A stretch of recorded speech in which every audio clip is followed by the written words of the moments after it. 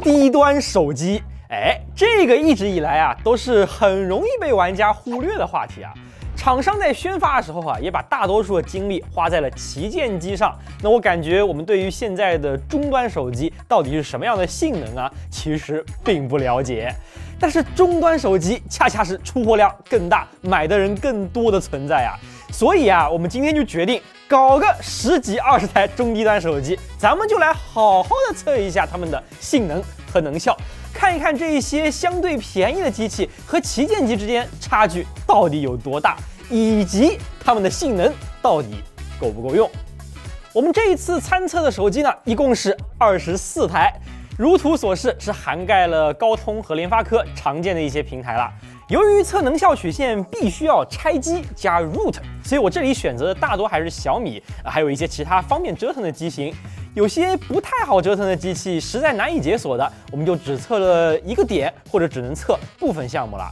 那要不咱们先来看看各位在座的中低端芯片的参数规格都是什么样的吧。首先来看看高通阵营，这里最高端的7 Plus Gen 2自不必说，用着8 Plus 的规格 ，CPU 和 GPU 都拉满，再加上台积电4纳米制程，毫无疑问的最强终端平台啊。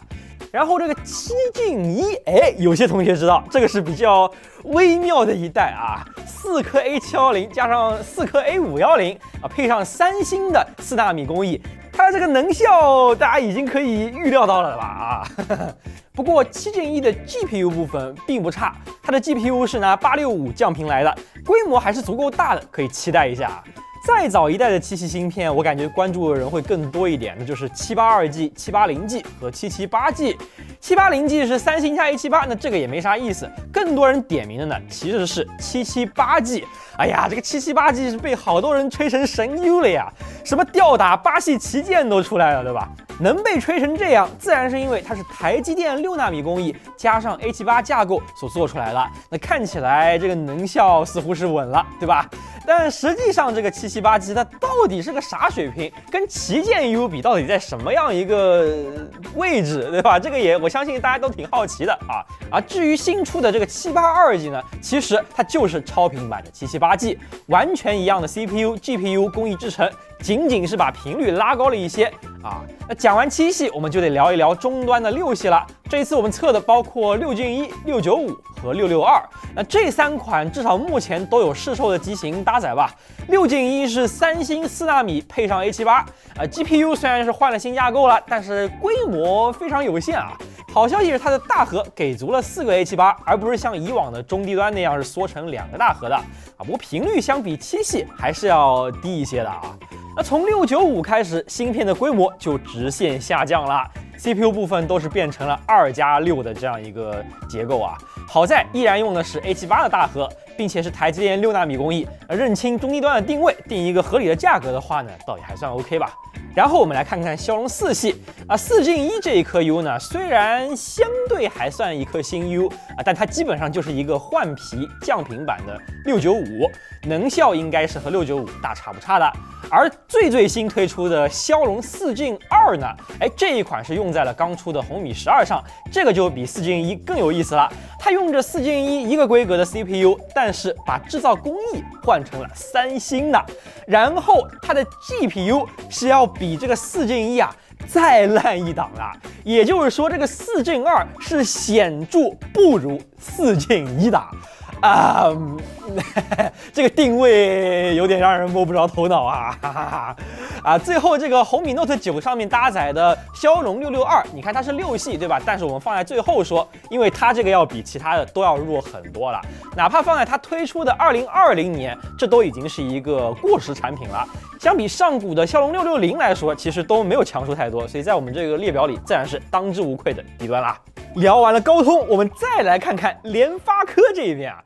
发哥今年是搞了一次非常离谱的改名啊，好多的芯片型号本来都挺好记的，对吧？现在都给弄得乱七八糟的，迷惑程度是堪比 PC 端的英特尔 AMD 了啊！反正我们这里罗列出来呢，还是主用大家熟悉的名字好了。发哥这边的终端顶梁柱自然就是天玑8100和天玑8200了。那天玑8100绝对是发哥历史上的重磅神 U 啊，但是天玑8200我们其实之前也测过，对吧？它没有比8100强多少啊。这个我们甚至测下来能效是不如8100的啊。那从这里往下开始呢，就是大家都非常熟悉的老朋友了，天玑1200啊。这个虽然同样是4个 A78加上4个 A55，但是天玑1200的工艺要落后一代，缓存也差了一大截。GPU 差距也不小，定位上呢自然是要比天玑8100差一截啦。不过我也很好奇，同为 A78，这两者能效到底能有多少差距啊？再往下走，就到了发哥的终端大迷阵啦。这些发哥真正的终端生力军啊，实在是各种型号乱七八糟，鱼龙混杂。这里面最高端的就是新出的天玑1080，说新也不新，这个 U 实际上是天玑920的换皮超频版本，都是2个 A78加6个 A55的 CPU， 搭配马力 G68 MC4 的 GPU。属于和骁龙695啊，还有4进1对标的产品。再往下呢，就是天玑820，这是老一代的中档芯片，4个大核4个小核，规格还是很漂亮的。可惜 A76的架构现在看是有点老了。G57 MC5的 GPU 呢，也是具有一定规模，但是老架构的产品了。再往下这3位啊，天玑700、天玑800U， 还有天玑810，这个就非常常见了。现在入门级的5G 手机很多都会用天玑700啊，这几位说实话放在今天看还是挺破的，2颗 A76、6颗 A55， 对吧？搭配 G57的 GPU， 尤其是天玑700和810，甚至只有 MC2 的这个双核 GPU 的规格，确实是相当的低端了。只不过像天玑700这种本来定位它就是低端档次嘛，只要它卖低端的价格，那就是合理的，对吧？不过你以为这就完了吗？下面还有呢。发哥有一些4G 的低端平台，像是这个 G85 还有 G99这一些啊，前者是经常在山寨机上见到，对吧？后者在红米平板和多清手机上都有搭载。其实这个 G99 还算是挺良心的，它就是一个去掉5G GPU 超频过的天玑700，甚至还是台积电6纳米工艺造的，它这个能效十有八九还比7纳米的天玑700强一点呢。那为了方便大家对比今天参测的各路终端芯片呢，我们这一次还会加入像845、855，这些老旗舰机，对吧？跟各种牛鬼蛇神混在一起混战，对吧？我们今天就看看到底谁强谁弱。咱们先来看看 CPU 部分好了。绝对性能上，不得不说，这个7 Plus Gen 2和天玑8100、8200和其他的那些机器比起来，真的不是一个级别的呀！这个差距实在是太大了。往下面看呢，还是比较门当户对的。天玑1200仗着高频 A78，依然性能还是挺强的。而782G、780G 和778G 这3兄弟呢，紧随其后。7进1这个性能有点拉垮，甚至连峰值性能都没有打赢 778G 啊。再往下就是天玑920和天玑1080，这2位很难打得过778G 啊，也就是略优于低频的骁龙4 Gen 2、695和4 Gen 1吧。至于天玑700那几位，对吧？妥妥的就是终端垫底了。而老旧的662和 G85这2位呢，做手低端也算是意料之中了吧。那这个测的只是峰值性能啊，那对于手机来说，光看峰值性能当然不算数，对吧？咱们的老观众肯定知道啊，手机要看能效，能效好的机器才有更强的续航、更少的发热，在相同的功耗下实现更强的性能。那么这个就是我们绘制的终端 CPU 平台能效曲线啦。我们还是给大家温习一下，就是我们每台手机都会拆机，用假电池来计量功耗，而且我们不光会测峰值那个点的能效，我们还会逐渐降频去测量从高频到低频各个点的 CPU 能效。拟合成一个曲线来全面的了解一个 CPU 的表现。那在这个图上面呢，横坐标是主板功耗，纵坐标是 CPU 的性能，越处于左上角的位置，能效越优。果然，就是论能效，这个7 Plus Gen 2、天玑8100还有天玑8200这一些，也是和其他 CPU 不在一个次元里的，差距巨大。那么再往下的真终端里面呢 ，CPU 能效最好的，果不其然还是778G。这个被吹成神 U， 总归是有点本事的，对吧？不然为什么会有这么多人吹呢？但是说实话，这个778G 它也就那样，它的能效仍然是不如骁龙865的，跟天玑8100那些就更比不了了。这个778G 啊，其实也就888的能效水平吧，中低频要比888好一点，仅此而已了。不过778G 已经是这里面最强的了，倒不如说啊，这个终端的 CPU 普遍能效都一般吧。这里面最让我没想到的其实是天玑1200啊，我以为这4颗 A78 加上台积电6纳米，好说歹说混个865水平你没问题吧？结果这玩意儿的能效还不如888呀，跟同样 A78 的天玑8100是差了108000里啊，这是我完全没想到的。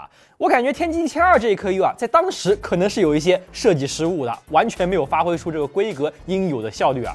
当然，如果按照纯终端的标准呢，它姑且还算是能打了。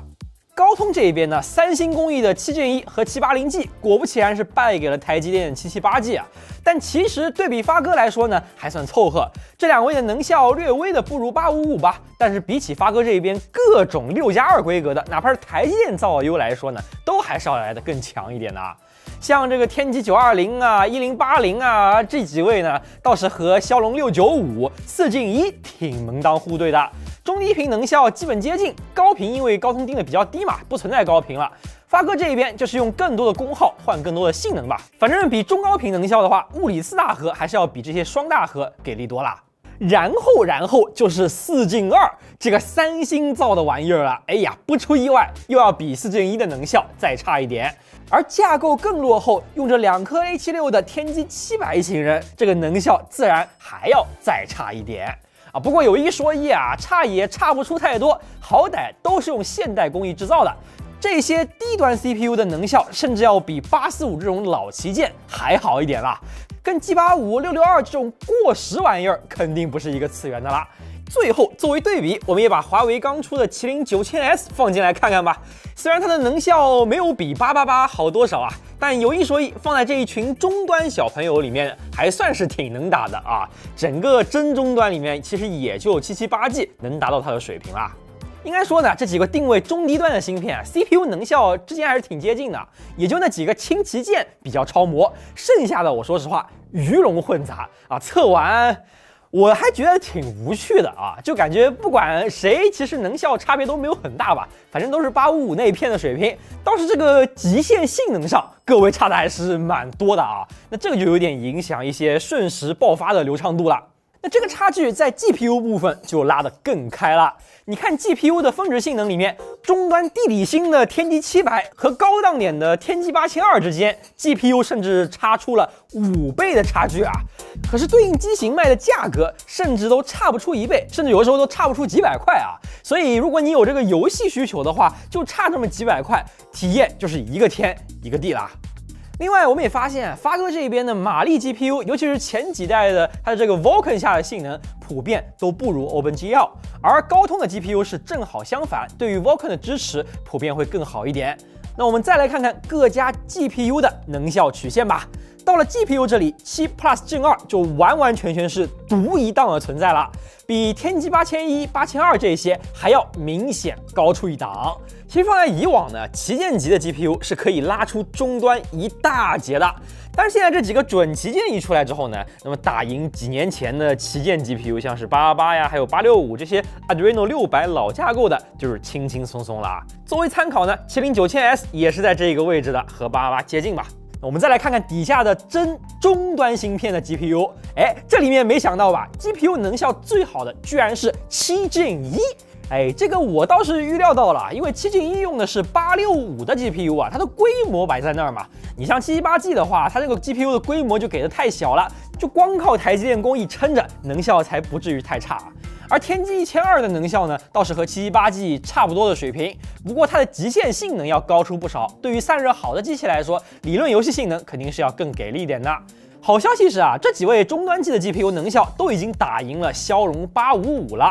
那再往下这几位终端就要再菜一点了啊，像这个天玑920还有天玑1080，它们的 GPU 能效就是贴着855的水平吧。紧接着是天玑820，而更低端的天玑700一行人，还有像这个骁龙4Gen1啊、695这些呢 ，GPU 能效就更差了，基本上就是845的水平。其中最离谱的当属新出的这个4Gen2了，极限性能又不行，能效也差了老远，可以说是拉中拉了。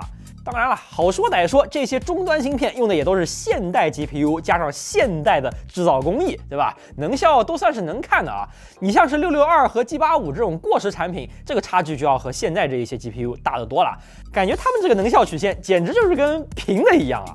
不得不说，咱们手机端的 GPU 进化了这么多年下来，还是强了一大截的。给大家画完了能效曲线之后啊，我相信你们对于这些中端和低端的芯片应该都有一个比较清楚的认知了吧？其实哪怕像能效比较好的778G 啊，和旗舰啊准高端平台比起来，也是差了蛮远的啊。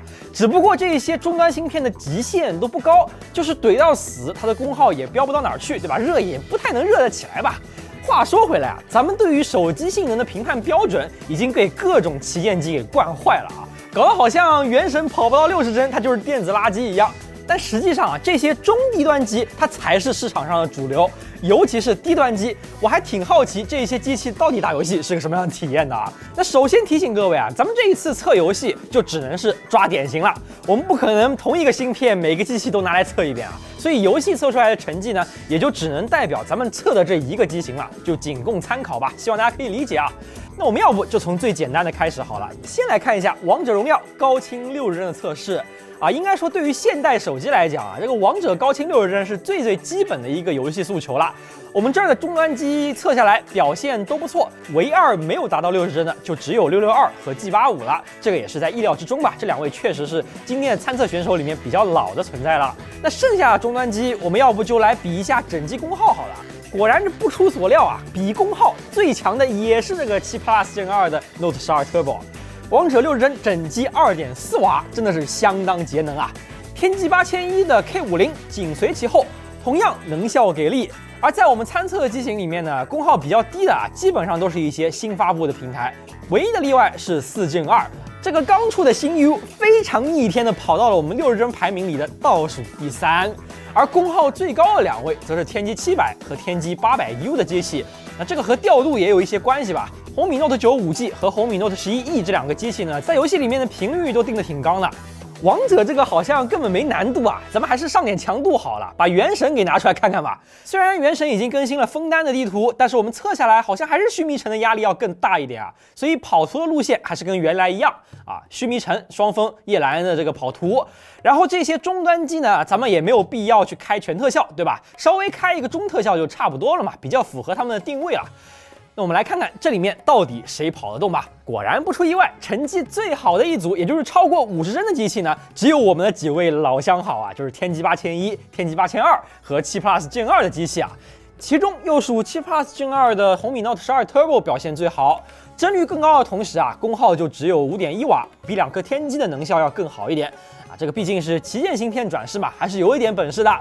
不过这一次在终端机里面，没有任何一位选手可以做到全程60帧。然后我们再来看一看第二档，就是高于30帧、低于50帧的这一档。